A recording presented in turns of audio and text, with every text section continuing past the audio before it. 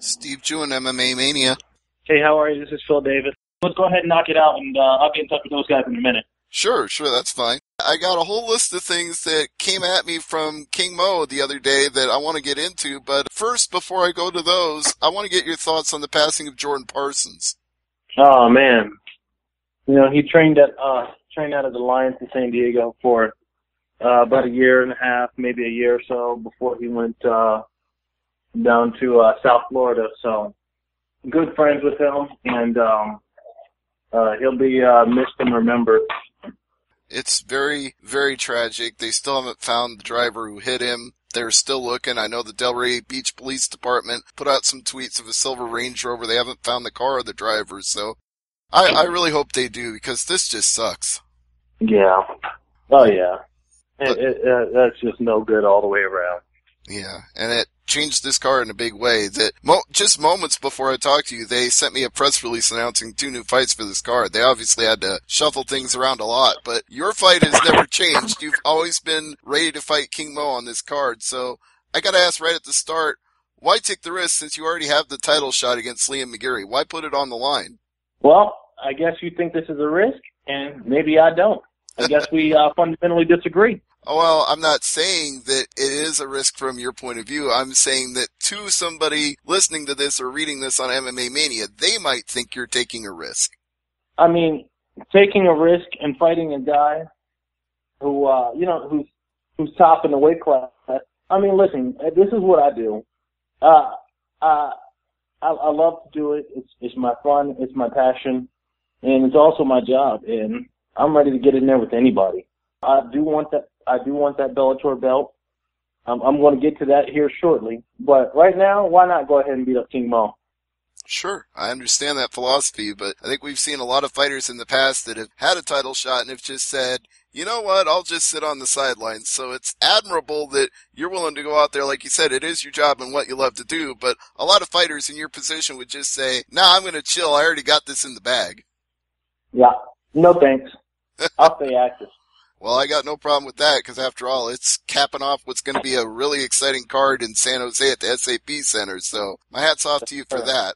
King Mo, he's always talkative, he's always got a lot of things to say, and one of the things he said about this fight was that maybe you're a little overconfident, and that a lot of his opponents seem to be that way until they feel his hands. Oh, I haven't heard that one before. Oh, of course not. But what's your response to that? How do you take that he's saying you're cocky? I don't think I'm cocky. I definitely think I'm confident, and I definitely know that he's capable of knocking somebody out. Do I think that person's me? No, I don't think so. Not today. I mean, he's good. He's got hands.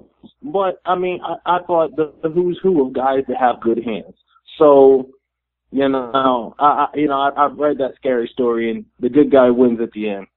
You have faced a murderous row of guys with hands, and you've taken a lot of them down, and you've knocked a lot of them down, too. So it's not like you've been there and done that before. But, in his opinion, and again, I'm only going by what he told me in yesterday's interview, so I'm giving you a chance to respond to these things. He said, well, I've faced wrestlers before in wrestler versus wrestler battles, and they're not going to humble me. They're not going to light me up.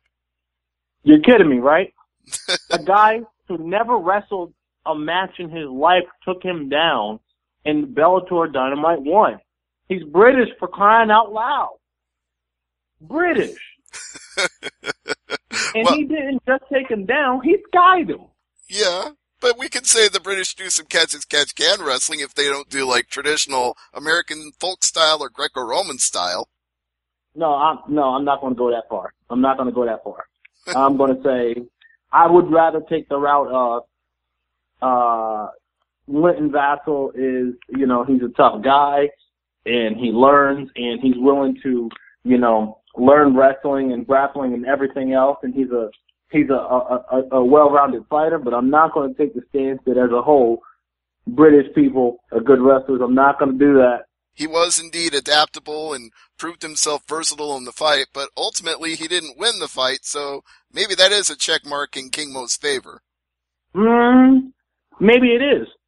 Only difference is when King Mo couldn't fight, Linton Vassell busted up eye, and everything. He was ready to fight.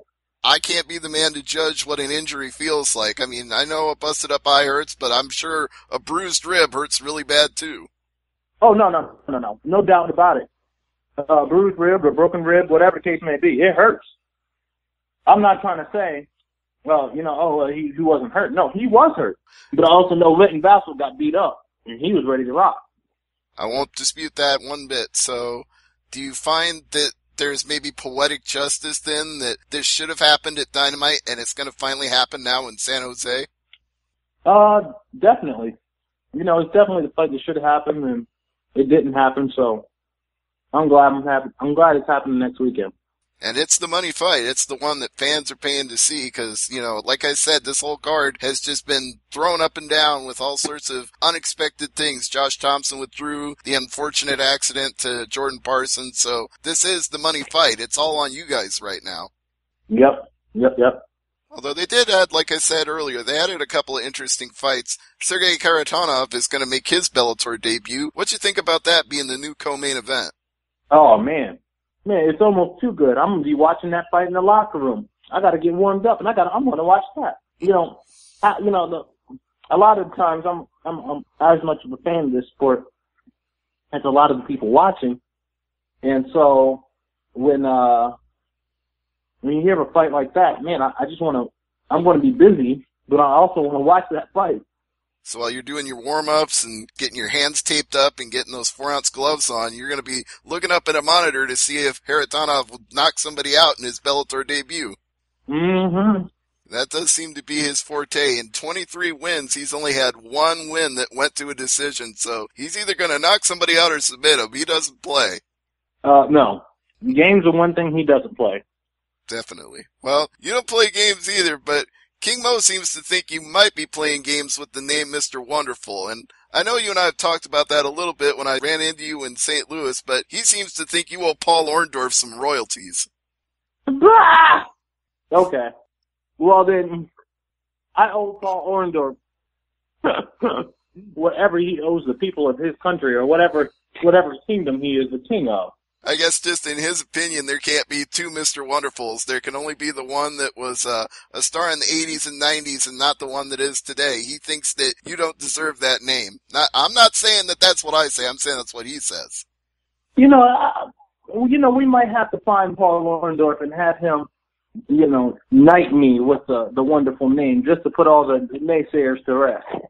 Well, it's funny you mentioned that because King Mo was coming up with all sorts of ideas about people he wanted to accompany him in his crown. Maybe not to knight him, but he was looking at people like wrestling stars like Rikishi and Harlem Heat that he thought were going to come out to the ring with him, and apparently all those plans fell through, so I don't know what he's going to do now. Oh, goodness. Do you think that should be interesting. Yeah. Do you think he takes the pro wrestling a little too seriously then? Maybe. Yes, maybe. But it is about being entertaining, not just fighting, and you're an entertaining guy, and so is he. That's part of the reason this is a money fight, because you guys both know how to entertain. Yes, sir. This is an entertainment business, and I like to entertain with my hands. I talk a lot, but I'm part Italian, so I talk with my hands. You know what I'm saying? Hey, you proved that in the finals of the Bellator tournament, because you came out and you showed Francis Carmont just what your hands can do. There we go. So do you have a prediction then with this fight? Are you going to do the same thing to King Mo, or do you think it's going the full distance? What do you see? I'm just going to beat him up until he decides to quit. And if he doesn't quit, then what? Well, then he'll just be beat up.